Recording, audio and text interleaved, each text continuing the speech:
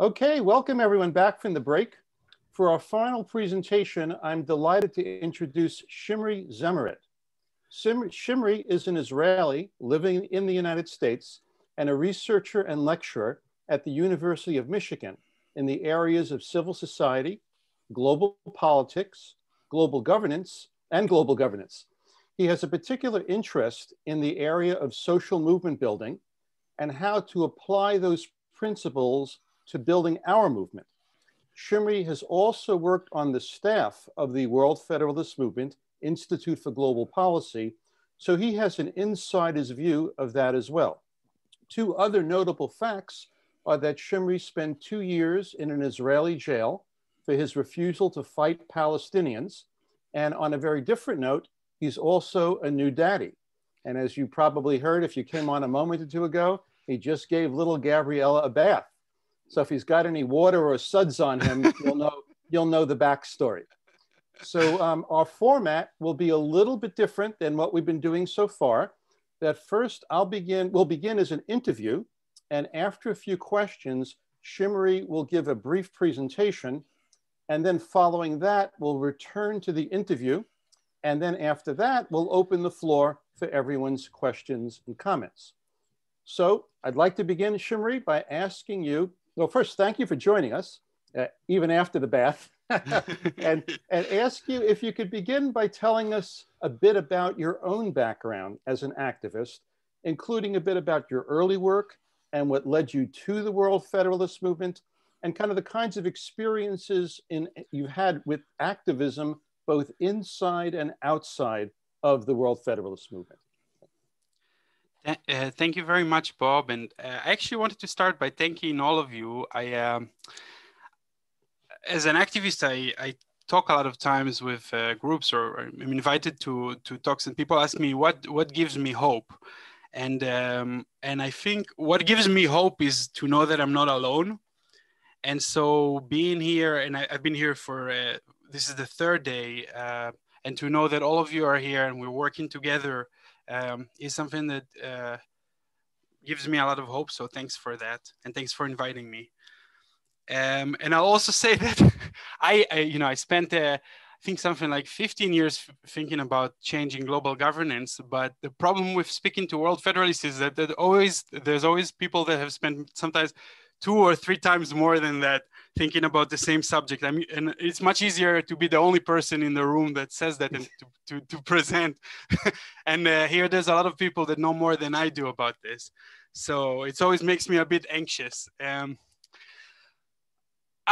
So like you said, I mean, I'm an activist, a peace activist for 26 years. I started when I was 13 in the Israeli-Palestinian peace movement, and I was part of the conscientious objector movement during the Second Intifada, and I spent 2 years in prison, or 21 months. And actually, I think that the point that kind of drove me to world federalism, or started the path, was actually in prison. We were moved to a minimum security civilian prison, and for the first time there weren't walls, and we could look through fences outside. It was very close to the Sea of Galilee, in a valley, beautiful valley. They had human settlements for, I think, 3,000 or 4,000 years, Salmon Valley, and it's hard. It was a long period, and it's hard to kind of condense it into a very short story. But I think the question, or the questions that I started asking were, what does it mean to serve not your nation state, but the world, the humanity? And also, why am I seeing so many patterns that are similar? I spent then 5 or 6 years in the peace movement, and I was in prison for already a year, and the conflict, the Israeli-Palestinian conflict, was something that I really cared about. But I started when I was reading about, it was a time when the counter G8 protests were happening, the WTO, the climate change. And I saw a lot of patterns that I saw as well in the Israeli-Palestinian conflict. And I started asking, what if these are symptoms, what is the problem? And that was the question that led me to world federalism. And I got out of prison. I started working in the parliament with a Palestinian parliament member, a Palestinian citizen of Israel. I worked with him as a legislation advisor, and I worked with him coordinating the Human Rights Caucus in the Israeli parliament, the Knesset. And I actually think it was, I found, on his desk one day, Globalization and Its Discontent by Joseph Stiglitz. And I think there was a sentence there that said something along the lines of, unfortunately, we don't have a world government, something like that. And another book that I was reading about globalization also mentioned this idea of, global democracy. And I was working in the parliament, and I was working with a Palestinian parliament member, and I saw how empowered he was inside a parliamentary system, although he was, arguably one of the most oppressed minorities in a national democracy. And it just, there was kind of again, a few weeks of a kind of a like as it sank in. And then I thought, I can't be the first person thinking about these ideas beyond one sentence in a book.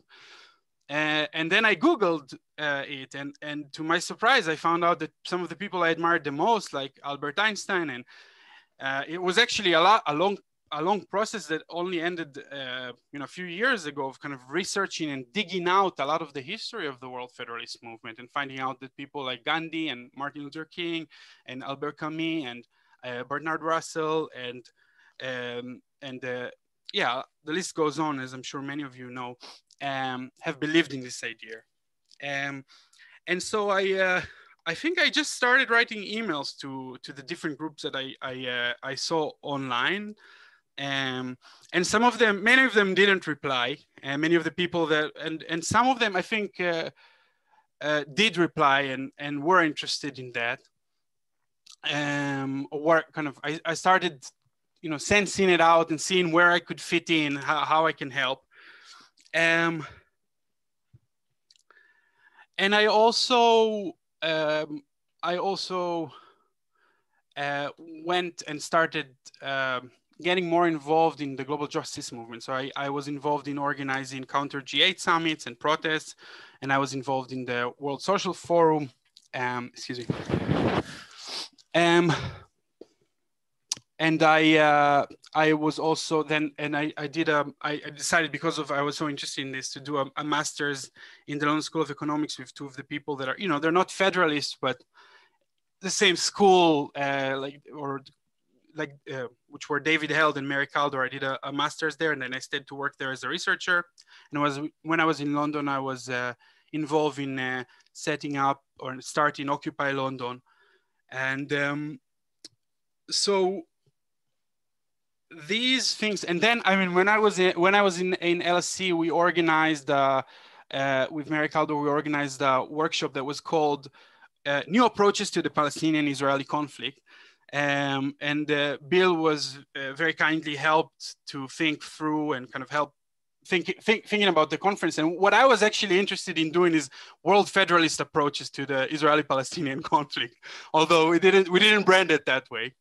And we talked a lot about ICC jurisdiction and so on. And then a few years later, I helped co-found One World, which is an Israeli World Federalist organization, with Oded Gilad. And then I was thinking about, from personal reasons, I was thinking about moving to the US, and I was offered to work for a few years in the Secretariat, working with the Workable World Trust and with Bill and Jelena in the Secretariat, and with the UNPA, and did a lot of kind of work inside the corridors of the UN. We did a lot of work on UN Security Council reform. That's a lot. And then more recently, I'm writing, I started it a long time ago, but I'm writing a book which is a kind of introduction to world federalism, to activists, to people like I was, and to people like my friends that are interested in climate change and peace, and to tell them why you should care about world federalism if you care about these issues. And just very recently, I started working as a lecturer and a researcher in the University of Michigan. They kind of agreed to adopt my research and my book project, and also let me teach a course that's based on the book. The course is called Activism and Global Politics in the 21st Century. And it's also, I think, a lot of it is going to be about what we would call world federalism. I think that's it. I hope that's enough. I kind of, it was, yeah, and I hope I wasn't fast forwarding through it too fast. No, that's great. But Shimri, if I could ask you both Yes. to move a little bit closer to the camera and Absolutely. to speak a little bit slower, people will be able to see you and hear you better. Okay, thank you. So let me ask you the next question, which is, having been on the staff of the World Federalist Movement and also being involved with other World Federalist organizations, is there anything that stands out for you in terms of the kinds of things you think these organizations are doing exceptionally well, or the areas where you see kind of major room for change and improvement? Yeah, I'll start with what for me, and I think people said that yesterday as well. For me, it was. Can you move the microphone a little bit closer to your mouth? Yeah, absolutely. Is this better? I'm sorry. Much better. Thank you. Yeah. Okay. I wonder if I can turn it up. Is this that's good? Fine. Okay. Yeah. So I'll say, I think.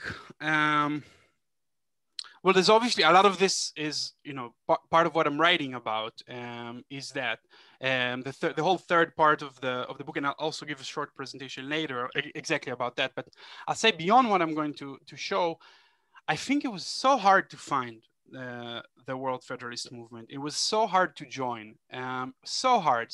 And it was so, I think political movements that want to thrive, to survive and to grow and to flourish needs to be a lot more, engaging. We should be going out after people rather than them having to go and fight and find us and search for us. And a lot of a big part of it is, and especially with the internet, is that people that, like me, that were searching for world federalism didn't know that they were searching for it.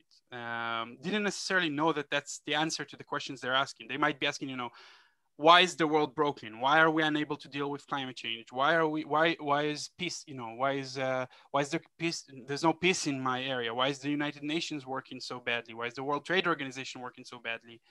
These are things that I think we need to be better at getting to these people and giving them answers, even if they don't necessarily know that they're searching for world federalism. And to be a bit more concrete, I mean, I think, for example, the young world federalists that were talking yesterday, they make great YouTube videos, I think, and that could potentially do exactly that. But, there's this whole concept in communication, which is part of my profession, which is search engine optimization, which means you tell Google what you're creating, the content that you're creating is about. So you tell him what keywords are relevant for your website. And I think our websites shouldn't necessarily just be for people that are searching world federalism. They should be for people that are searching for answers about global problems. And the YouTube's, I mean, it's a very long conversation, obviously, but that's one thing. I think another thing that I think for me is lacking is there is a lot of, I'm saying that as a peace activist, that can you move the microphone closer to your mouth again? Yes, I'm sorry. Is this better? Talk and we'll know. Sorry. So another part that I think is meaningful is to, and I say that as a peace activist, is to talk also about other pillars of global governance, like climate change and the international institutions that deal with the global economy. I think we focus a lot on the UN and the Security Council, but we don't talk enough about things like the IMF, the World Bank, the World Trade Organization, the UNFCCC, Framework Convention on Climate Change. That's it. Great. Well, from our conversations, I know that you've reached certain conclusions from your research on movement building and how it relates to the World Federalist Movement and their strategy. And you mentioned you had a presentation. Is now a good time for you to show that? Yeah, absolutely. Great. And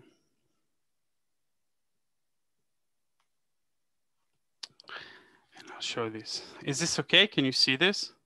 Yes, and for the audience, if you want to go on to speaker view, so that you see it well. Okay.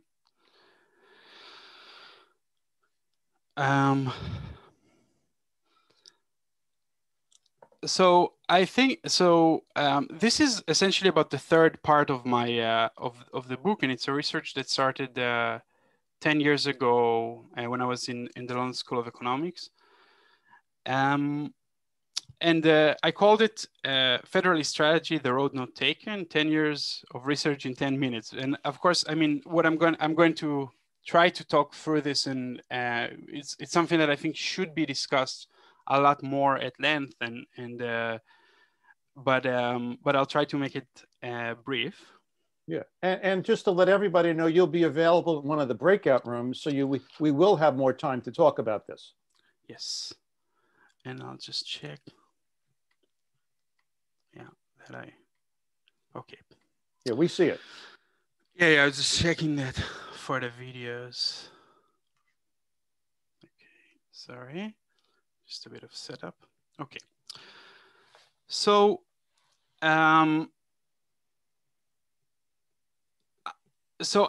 the first part of this is on the left of this, and I can't see you. So just 1 second. Okay, now I can.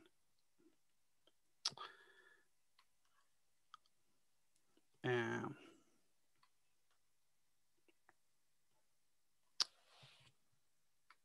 sorry. I'm just trying to set it up. Yeah. So the first part of this is on the left, and that's and maybe I'll start before that and say that I'm going to just talk about two strategies that I don't think necessarily are competing, but are actually in many ways complementary. And the left one is a kind of classic understanding of how social change and political change happen. It's called the traditional view of power. And in that view, which I think is what federalists have typically, the strategy we typically took from 1937 to the 2020, the understanding is that power is something that power holders, government, policymakers, diplomats have over society. And therefore, what you do is you lobby the people at the top, you convince them, you try to change them and their policies. And I think that the strategy that wasn't taken is a strategy which is it's a bottom up understanding of how power and political change happen. And in that understanding, power holders actually lean, even in undemocratic societies, lean on the consent and the active participation, the consent of different groups in society. And this is a strategy Federalists didn't take, but it was taken by movements like the suffragettes, the movement for Indian liberation, the civil rights movement, and more recently the gay marriage movement, and many more. And there, the kind of what you are aiming as is to shift the pillars of support that support and you aim at changing the view of the general society. So you don't aim at the power holders, at the diplomats, at the governments, but you actually focus on the general society, on people. Change public opinion, not lobby power holders. And the second kind of element of this strategy, except for the goal of focusing on public opinion, is how do you do that? How do you shake public opinion? How do you change?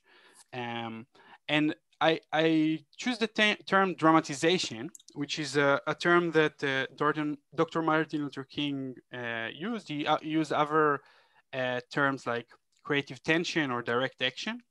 And other names for this type of strategy is disruption or strategic nonviolent conflict. And I don't know how many people are here on this call, so we say 40 people. And the first Freedom Riders were only 13 people. And so they were using this type of dramatization. That the freedom ride was a classic example of a dramatization action. And why were they successful? Why did they reach the first page of the New York Times and manage to shift public opinion? So the reasons were that they managed to disrupt daily life in the South in a way that the press could not ignore. So, a lot of people would say, we don't like you, you're annoying, or the press, the journalists, you're thinking that they were doing too risky things, or they were wrong, but they interviewed them and they set the reporters to cover them. And they would never do that if they weren't disrupting daily life in the same way. And they also were willing to sacrifice, to do actions that were personal sacrifice. They were willing to risk arrest. They were willing to risk physical violence. And they chose a target that symbolized the greater injustice. So they were interested, I don't think they were necessarily very interested specifically in buses segregation, desegregation of buses. But they thought that that was something that symbolized the Jim Crow era and the general segregation in the US. And that's why they chose the buses as a target. So it symbolized a greater injustice. And they used external events that offered opportunities. I mean, I think we can think of things like COVID or financial crisis these days. And in their case, it was the court case in the Supreme Court and the fact that states were not, didn't follow that order. We are roughly halfway through the 40 minutes now, just so you know. Thank you. We're halfway through the 40. Yeah. And so now I get to the third part of this type of the strategy note taken, and that's absorption. How do you use these dramatization actions into growing a movement? And the answer in the literature, there's a lot of literature about this issue, is absorption. So when the dramatization works, when actions get into a lot of, they reach mainstream press, they go viral on social media, people hear about them. We need to absorb the new people that are suddenly interested in the issues that beforehand they never knew existed. We collect data. We collect their emails to send them newsletter. We collect their addresses to send them mail. We collect their phone numbers to text them. Mass trainings is also a key element in this type of movements. Toolkits and coaching to start in new chapters. We've already made kind of structure, strategy, and story of the movement. And all of this is essentially using an organizing model that can be easily copied and spread without losing its core DNA. And this is something that if you look at you talk to activists, some of the main activists and dream defenders, so the movements, a lot of people were talking about that yesterday, the movements that we see as the future, like the social movements that are around us, Black Lives Matter, Sunrise, the climate strikes, if not now, 350.org, Extinction Rebellion. These movements, if you talk to the activists, which I'm doing, I'm interviewing a lot of them for the book, that's the type of organization model that they work with. And I think it's worth exploring and experimenting with. So this is the three parts of that. So you have, the goal of shifting public opinion, and then you go from that to absorption, making your movement grow fast using these tools, and dramatization. Or actually, I should start with dramatization, shifting public opinion, and then absorbing. And I wanted to actually give some examples from our history of things that I think were most similar to that type of work. So here is Gary Davis.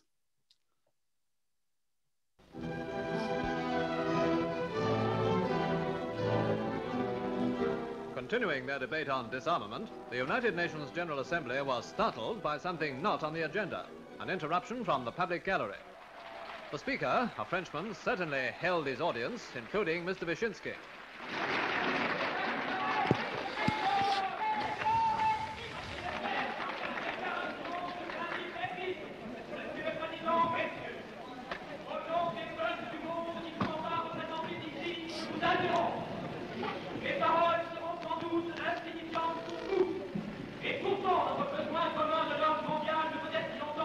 United Nations police intervened, but next moment another speech was underway, made this time by Gary Davis, the American who calls himself world citizen number 1.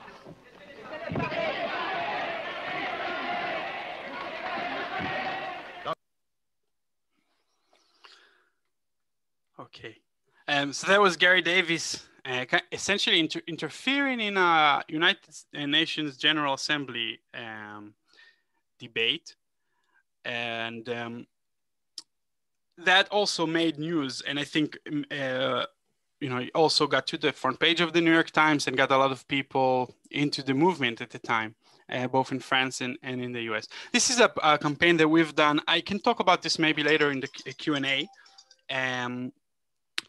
That I think did something similar more recently in 2010 and reached CNN and The Guardian, Reuters. And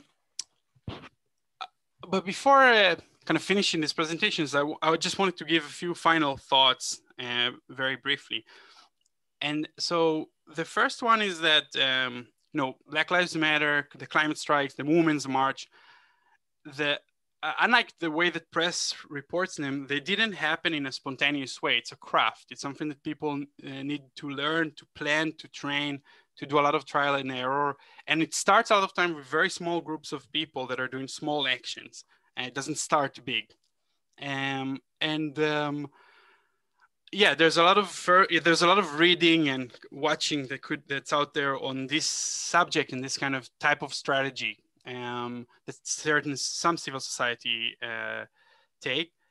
And so it's very easy, you can search the internet for civil resistance or momentum training or email me. And that I'm still not finished with the research. So I'm actually really love the opportunity to have a chance to hear from you, to get feedback, questions, what you think is missing.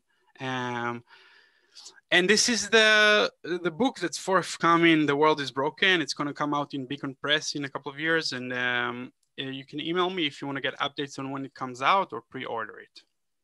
That was the presentation. Terrific. Thank you, Shimri. What I'd like to do, given the time. Oh, Bob, you muted yourself. I can't hear you. Yeah, Bob, you're on mute.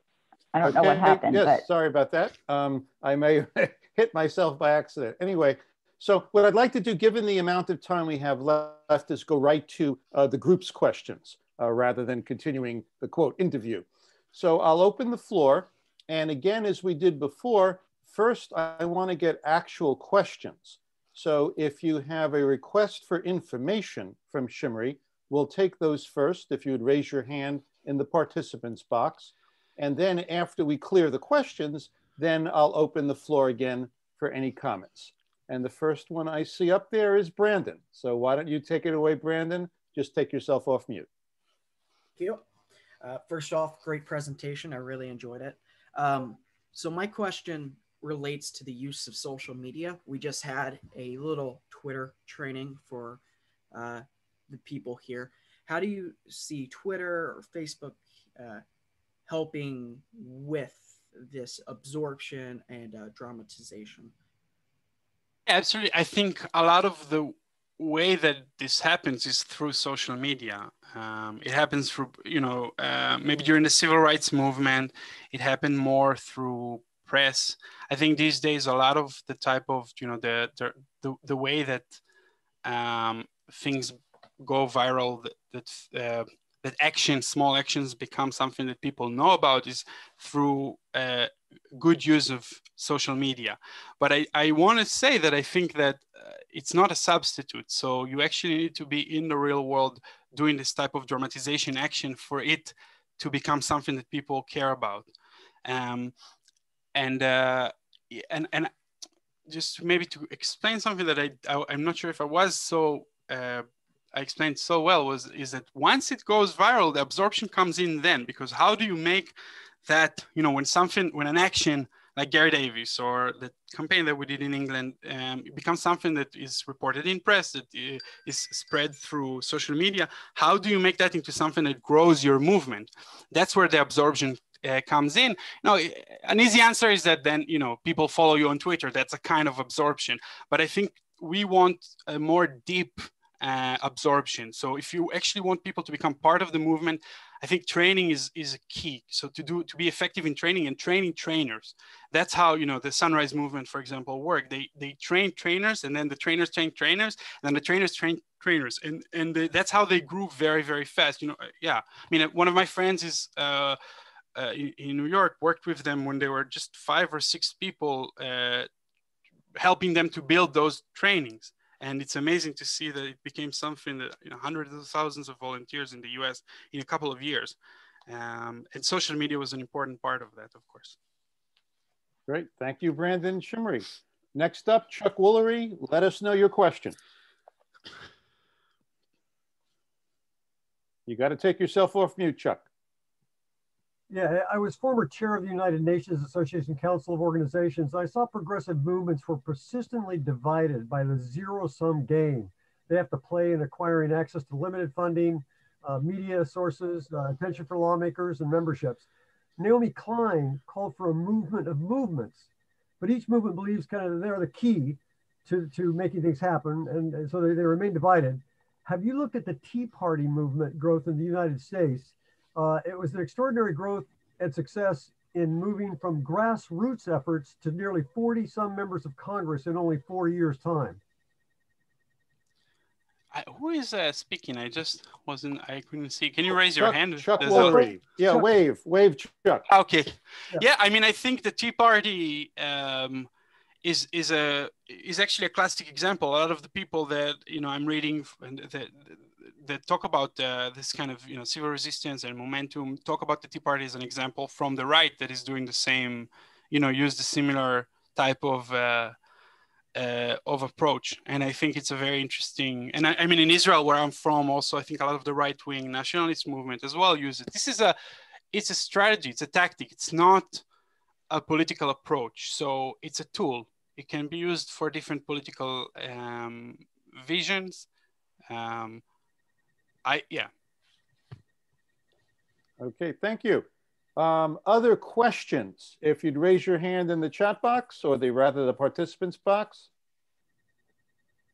Okay, Roger, I saw you had your flesh and blood hand up, so go ahead in. My hand is up as best as I can do it. I can't really raise my hand as a host. Okay, good. So let's get Roger but in. But after Roger, yeah.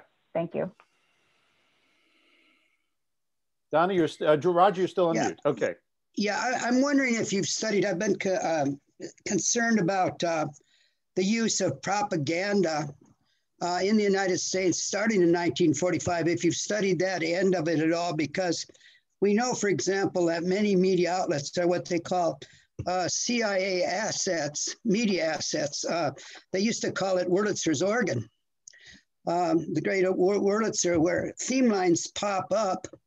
We're seeing it in modern times now with this theme line about Trump and the COVID and whatnot. But in your research, have you looked at propaganda and how we can make some breakthroughs? Because, America's in the war business. And so since world government would bring world peace, much of the major— Roger, we have 7 minutes and several people in line. Much of the major media apparently don't want to talk about world government and world peace. I'm not sure if I didn't understand the question. I'm sorry. Have you studied how to break through on the propaganda machine here in the United States? Yeah, I mean, I think that was what the presentation was about. In a way, it's I think, yeah, I mean, once you, what a lot of social movements have been doing is using this strategy of creating actions that dramatize, that disrupt in a way that media can't ignore them. And I think, in Israel, we did a campaign that used that type of strategy. And my friend Oded Gilad ended up on NPR, the Israeli NPR, giving a 10-minute interview on world federalism, essentially. And in the UK, again, we did a similar campaign, I can give your vote campaign, which, yeah, if we have time, it would be good to maybe another day to talk about doing something like that in the US, but it's very replicable. It's something that could be very easily done. person working for a month full-time can do that and can organize it and during the elections. And it's something that got a lot of attention. Great. And again, we could discuss this more in the breakout room, but in the meantime, we have Donna and then Larry Whitner. I'll let Larry go ahead of me. Okay, go ahead, Larry. Thanks, Donna. Isn't one of the problems with the disruption strategy the fact that mass demonstrations, civil disobedience, other disruption tactics have become more common, and therefore the media don't turn out for them in a way they once did when they were less common? You know, I was just watching, it's a good question. I was just watching the civil right, you know, like a movie about the freedom riders with my wife a few days ago. And I actually think that, you know, my conclusion was the opposite. I think what we are doing today is nothing like, you know, they went into the South with nothing when people were, you know, almost were planning to kill them. Nobody does that today when we're talking about this type, you know, what Martin Luther King called dramatization. We do things that are a lot less risky, you know, if you think of Black Lives Matter, what they did, and you know, they blocked a road. No, but none of them have risked their lives. And so I think that in many ways, actually, with social media, it's easier today. You need to risk a lot less. But I still think that, yeah, I mean, I still think that being willing to pay a personal price, even if it means, you know, getting arrested for a few days or for a day, is something that's very, very effective in getting press attention. Great, thank you. We have Donna up next and then Vernita. I defer to Vernita. People okay, heard me enough. Vernita then Donna. Okay. You're still on mute, Vernita. So sorry. Thank you for your presentation. What role do you see for the visual arts, the performing arts, the literary arts in your work and in making world federalism known to people and inviting to people? It's such a great question. I mean, there's obviously a lot of different strategies and routes, but I actually think that it's interestingly, this type of actions are often much more close to things like art and this type of approach. You know, a lot of times they use puppets, or because it's meant for press. You know, you always think about the photo. What would be the photo that would be in the newspaper tomorrow? And then, you know, there's a lot more role for creative type of activities and for artists and so on.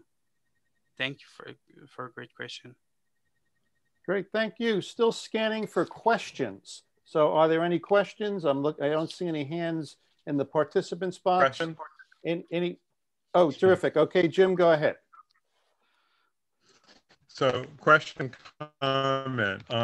There's such thing called generation theory that says that generations last 20 years and they have personalities. The climate movement started when the millennials came along, and Gen Z kicked in around 2 years ago. And sure enough, the climate movement renewed with Greta Thunberg, and the Parkland anti-gun movement happened. And I don't know that it's coincidental that Daniel Blewett has managed to get 5,000 names in the last 12 months. So I think the emergence of Generation Z is we've been waiting for since 1950 and could transform our movement. Thank you. Great, thank you. Okay, seeing no other questions, we have time for 1 or 2 comments. I'm going to first pick on people who have not yet spoken. So if there's anybody who has a comment who has not yet spoken, you can either raise your hand in the participants box or put it in front of the camera. So this is anyone who has not spoken in the 3 days. So first, anyone who has not spoken in the 3 days. Okay, second, anyone who has not spoken today, and I see Ann Zill's hand, so go ahead, Ann.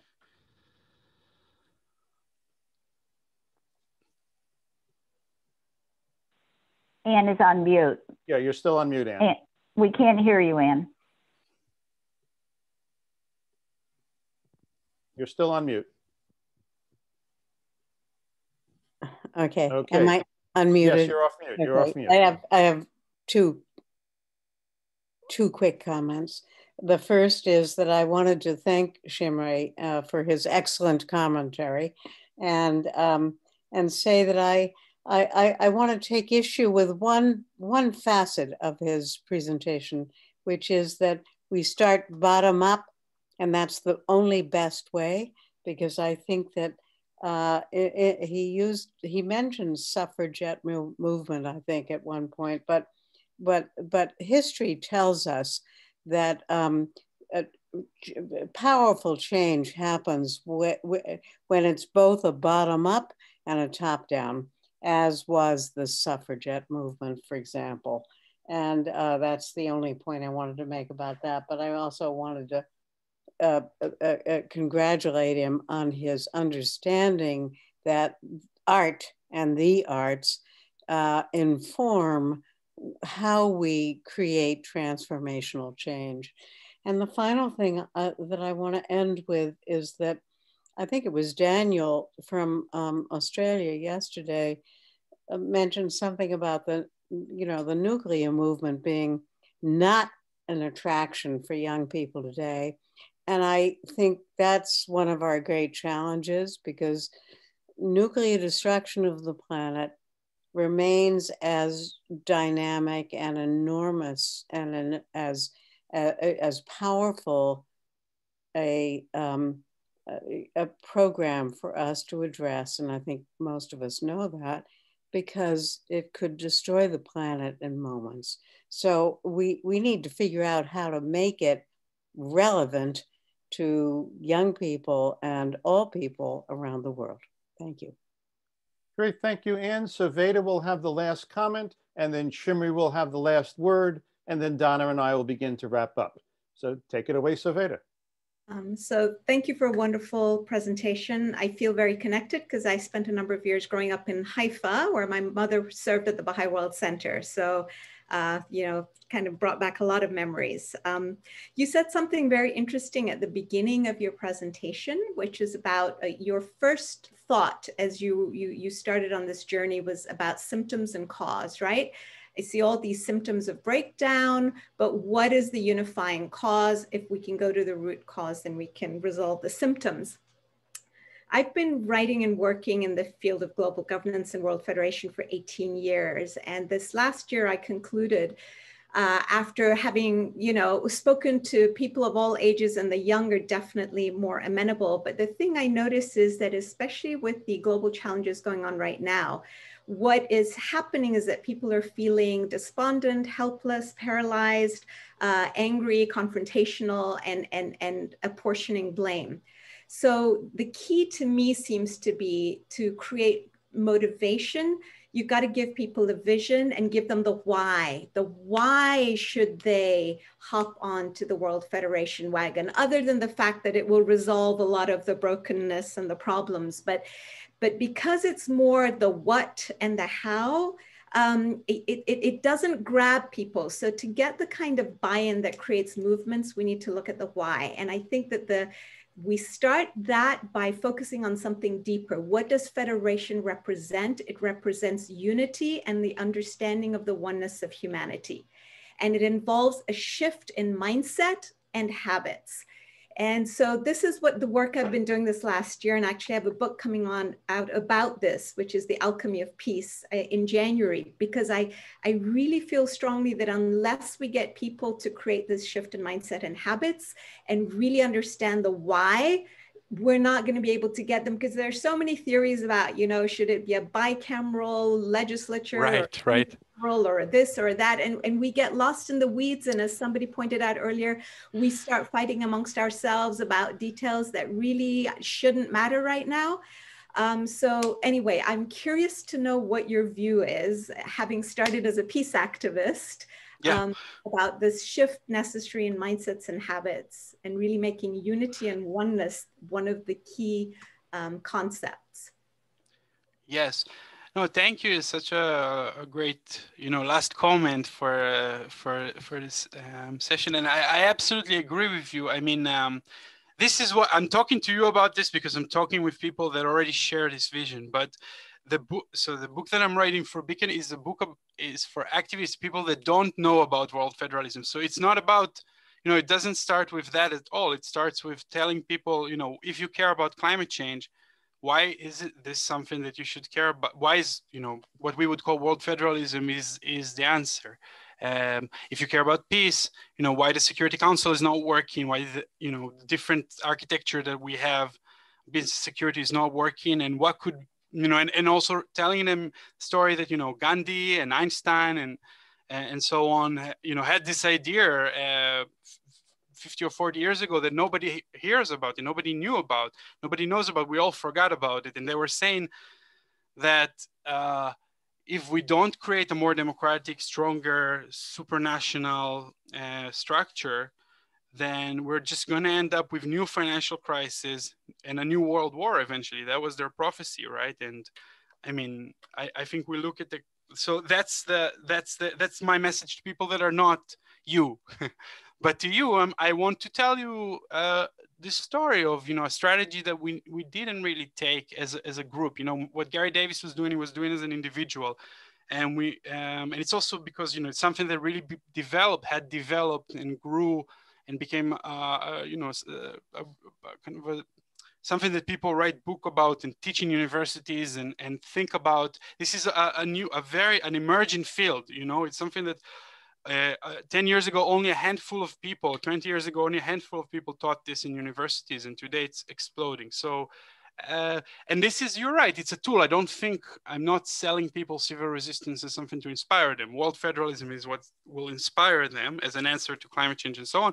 But I just think this is something that has a potential to grow, because what keeps me awake at night is that we won't be able to reach a level, we won't be able to reach public opinion, a shift in public opinion. And I think that, a world war or a climate holocaust, and, I'm using that as somebody who, many of my people in my family died in the Holocaust. Ecological holocaust is something that's coming, and we don't have time. We have to act now. We need to, it's something that we need to move fast on, and we really need to, we don't have time. So I think if we wait for that to happen, that's a bad strategy for us, for people to understand because of external reasons. I think we need to